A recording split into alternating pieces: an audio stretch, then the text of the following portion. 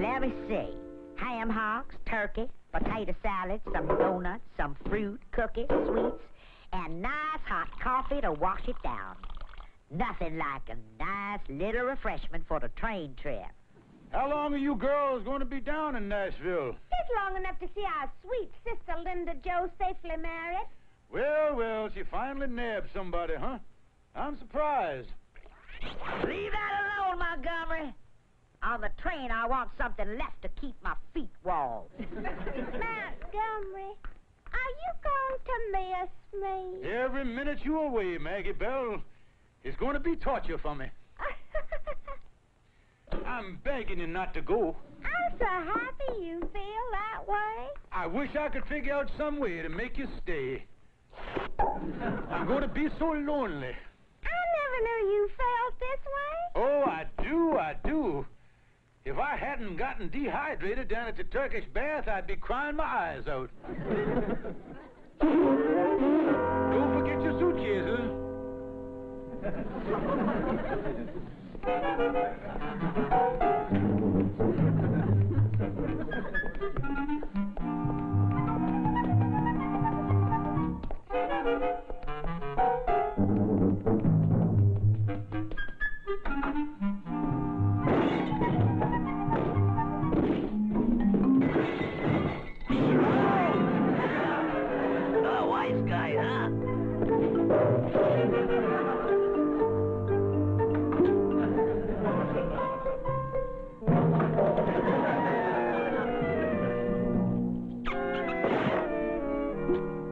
Goodbyes sure are hard on my head. Now listen, Montgomery, before I go.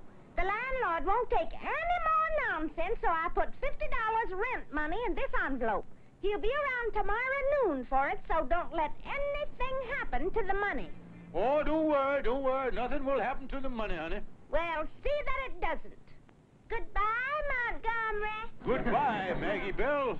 Goodbye, Montgomery. Goodbye, Sue, you messy old creep. What's that? I said goodbye, Sue. I'll miss you a heap.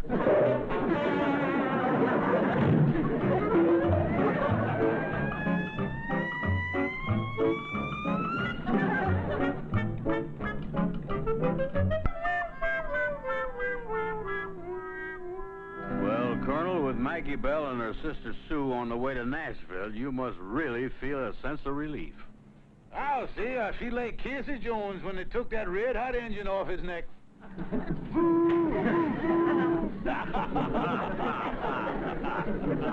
Walk me back to my house, will you, Calvin?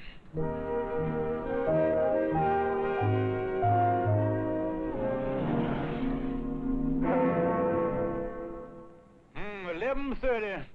I got $50 Maggie Bell left me in an envelope. And I have to give it to the landlord at noon, or he'll lock us out of our place. He is a... Hey, look there on the curb. A woman's pocketbook. I'll get the thing before someone else sees it.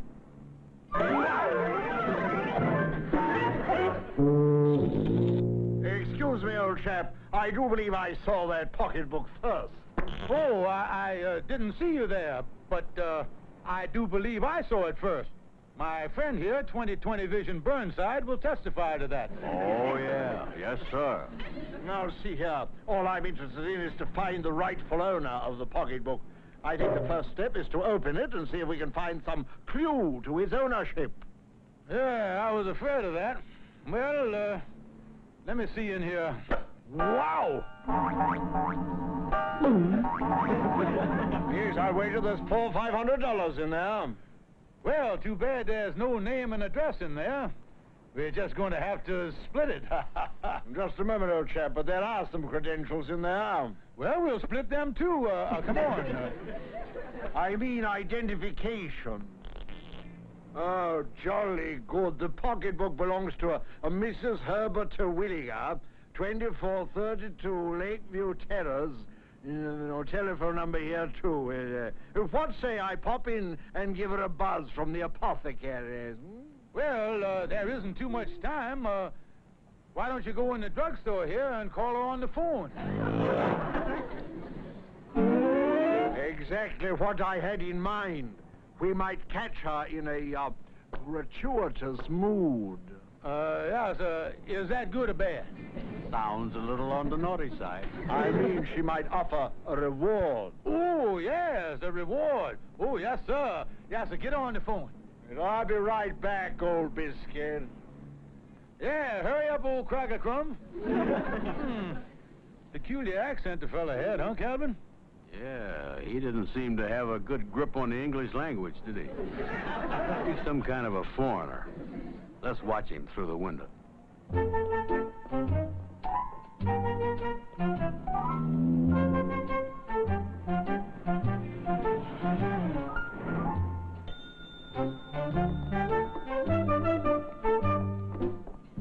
Ah, he's in the phone booth. He's talking to someone on the telephone now, see? Yeah, I bet it's Mrs. Terwilliger. Yeah, that's who it is, Mrs. Terwilliger. I hope he caught her in a gratuitous mood. Here he comes, here he comes.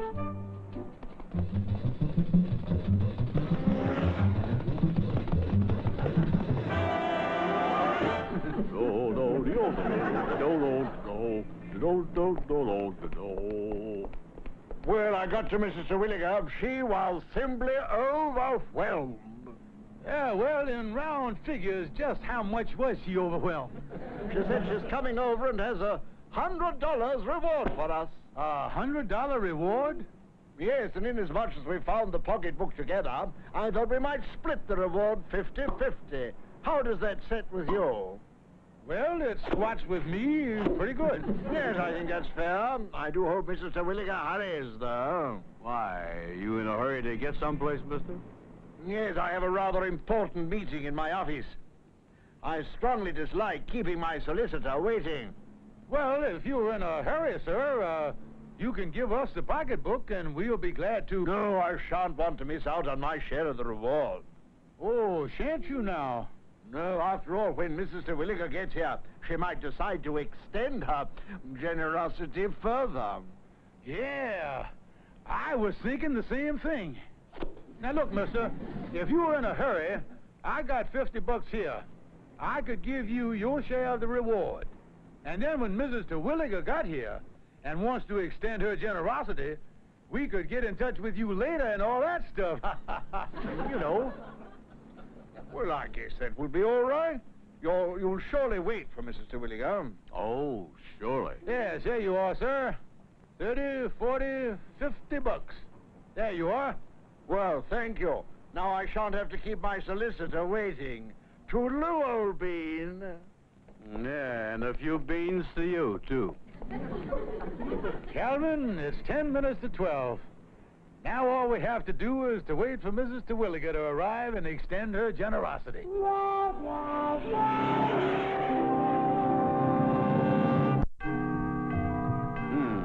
Colonel, it's 7:15. You think Mrs. Terwilliger and her generosity are ever going to show up? Well, I can't understand what happened, Calvin. 7 hours ago, old Biscuit Head said that she'd pop right over. Yeah, Colonel, I've got a funny feeling. You think maybe you ought to do a little purse peeking and see if that $500 is all right? See if the moths got at it or something like that? Yeah, that's a good idea, Calvin. I'll open it under my coat, and you can kind of look in there. I can't see anything. It's too dark in there. Well, light a match then. Now, can you see? Yes, and unless they're making money out of watered silk, there's nothing in this pocketbook but a lining. Let me see. Oh, Calvin. This is terrible. It's empty. We've been gypped. I've lost the rent money. Oh, Calvin, what am I going to do? Take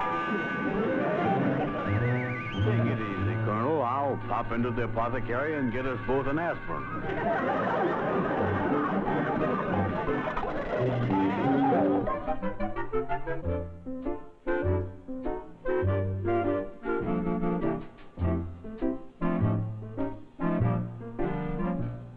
It sure is nice of you to stick with me and give me moral support, Calvin, because I'm really down in the dumps. Yeah, it sure is a mess, isn't it, Colonel? Yes, I telephoned police headquarters and I talked to a man named Sergeant Graham. He says that the lost purse gimmick is nothing but a confidence game. To think that I, Colonel Montgomery J. Claxon, would be taken in by a Yankee with a foreign accent. Yeah, and that money was for the landlord. You don't suppose your landlord would come up here and think, Colonel, look at your apartment door. Oh, me, Calvin. Maggie Bell and Sister Sue will be back Monday from Nashville. Calvin, what in the world am I going to do when those two grizzlies get home and find they're going to have to be hibernating in a flophouse? I've got to get some money to pay the landlord. I've got to get it.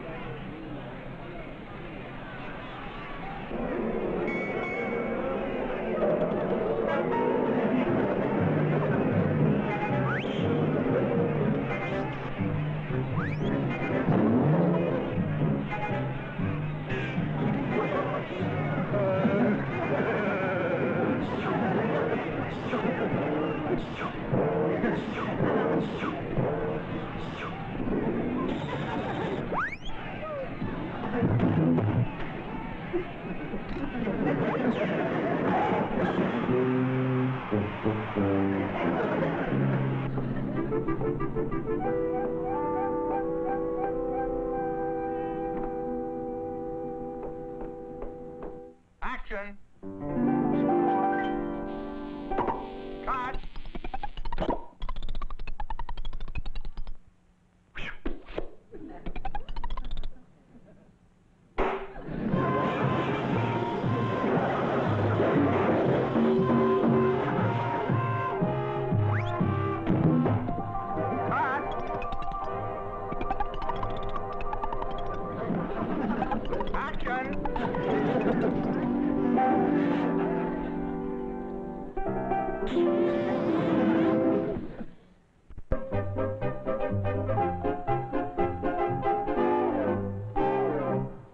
Now look, Calvin, I've got $50 for the rent.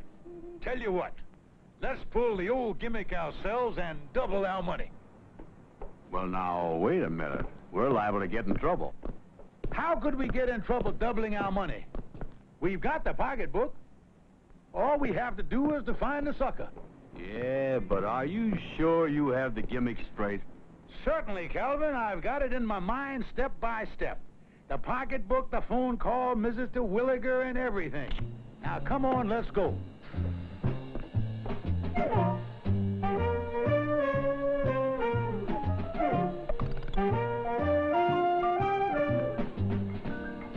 And now watch this.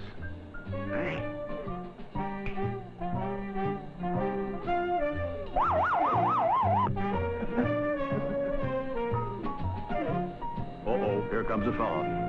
He doesn't look like we ought to have much trouble with him. Yeah, look at him there. Go to work, Colonel.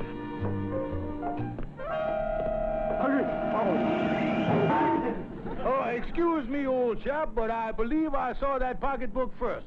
You talking to me? I said I believe I saw the pocketbook first. What pocketbook? The one lying right there. I don't see any pocketbook. Of course you did. You saw it lying there. Oh, I did? Oh. Excuse me for intruding here. I happen to be an innocent bystander. I think you both saw the pocketbook at the same time. Certainly. Now then, the first thing to do is to open the pocketbook and see if we can find some clue to the rightful owner. Yeah, that's the right thing to do, all right, stranger. Well, how do you like that? Must be $400 or $500 in there. You saw it with your own eyes, didn't you, sir? Jeepers. It did look like a lot of money. Yes, and while I was looking in there, I saw it belonged to a Mrs. Herbert Terwilliger, 2432 Lakeview Terrace. I saw her phone number in there, too. I saw it, too. I'll bet if we took the pocketbook over to her, she'd be glad to get it back. Oh, yeah, we could take it up. Wait a minute, sir. That's not the way it works. Now, right now is where I pop into the apothecary and call up Mrs. Terwilliger. Yeah, you catch her in a gratuitous mood. Well, whatever you say. Certainly, sir. Now, this total stranger, Mr. Burnside here, and I will go into the drugstore and call her up. He might offer us a reward. Reward? Oh, boy. Yes, now you wait here, sir. Come on, Calvin.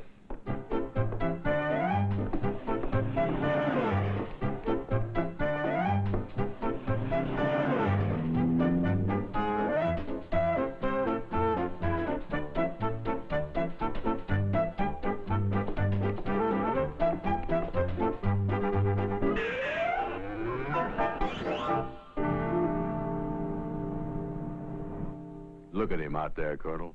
We really got a dodo with this bird. Yeah, he isn't even watching us. Oh, this is like taking candy from a baby. Come on, let's go back.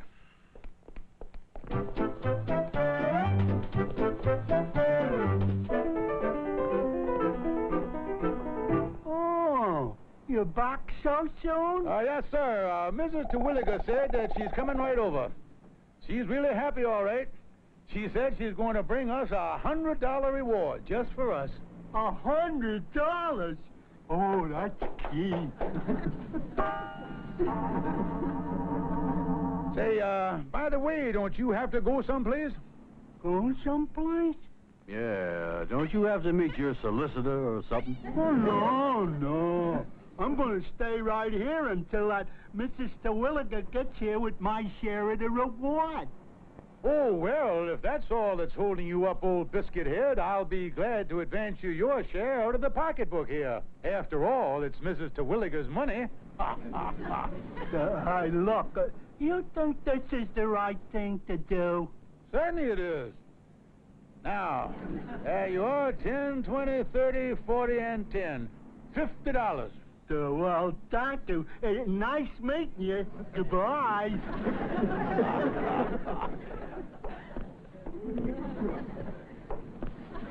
Tell me, did this thing work out all right, Colonel? Certainly, Calvin, certainly. Hmm. You see, he went off with our $50. So we end up with a total of $100. Yeah, but if we only have $50 in the pocketbook, where do we get the other $100? Where do we get it? We just wait here until Mrs. Terwilliger brings it to us. The thing to do is just wait. Oh, I'm glad I'm not in the land of cotton. Just look here, boy, at what we've got. And look here. Look here. Look here, Calvin, boy. Say, by the way, Lakeview Terrace is only around the block. She's taken a long time getting here. Colonel, seems like she took a long time getting here the last time, too. Listen, you numbskull, what are you talking about? The last time. The trick is that there isn't any Mrs. Terwilliger. Don't you realize she's a fictitious character? Well, if she's a fictitious character, what are we doing here waiting for? Well, you see, Calvin, the gimmick is... You see, the thing,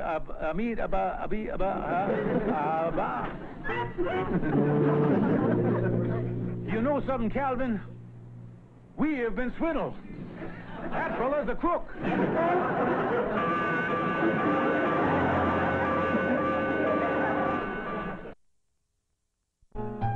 Hello, Colonel Montgomery J. Claxon, Real Estate.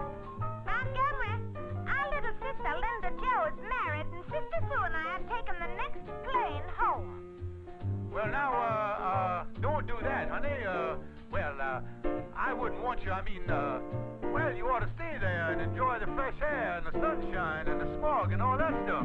There's no need to hurry back. Yeah? Well, you never worried about us enjoying ourselves before. And when we get back, everything better be all right or you're in for trouble. Now, if you got that through your head, or do you want me to put Sister Sue on and let her make it plainer to you? Oh, no, thank you. I think my eardrums have suffered enough for one day. Those two sour old females are going to fly back from Nashville on the next plane. Oh, I'm really in a mess here. Yeah, I'd suggest you go throw yourself under a cross-town bus, but we don't know the bus schedule. Well, you know something, Calvin? Us Claxons of the old South never gave up if there was a fighting chance. I got a few hours to get everything straightened out, so I'm going to hock my granddaddy's gold watch and try that pocketbook gimmick again. But, Colonel... No, I've got the gimmick memorized good this time, Calvin. I've been going through it in my mind, and I'll guarantee you I just can't make any mistakes. Come on, Calvin. It's my last chance.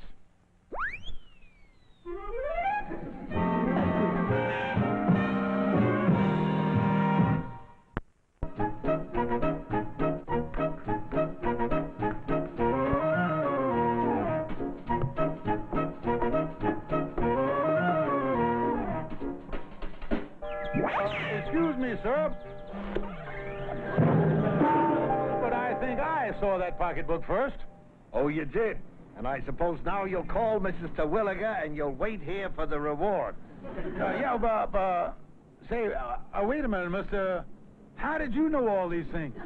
How did I know? You're the guy we had all the complaints on. Come with me. I'm Detective Sergeant Graham of the police department.